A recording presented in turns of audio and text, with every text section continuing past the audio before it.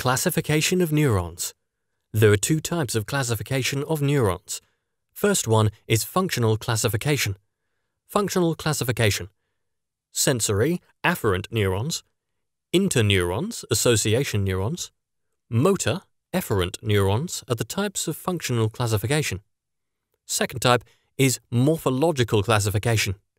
Morphological classification is based on the number of processes.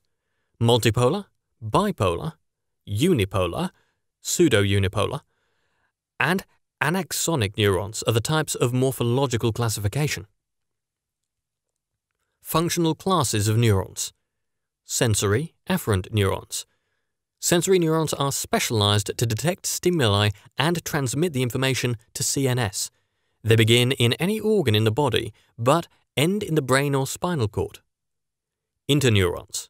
Association neurons. Interneurons lie entirely in the CNS.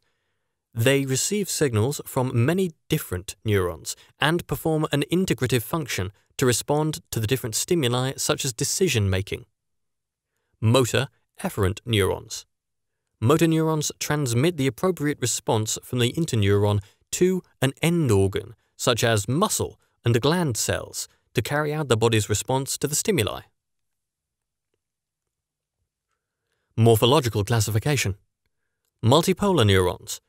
Multipolar neurons have one axon and two or more dendrites. Bipolar neurons. Bipolar neurons have one axon and one dendrite. Unipolar, pseudo-unipolar neurons.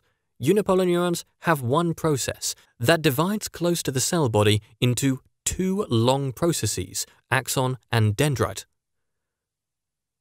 Anaxonic neurons.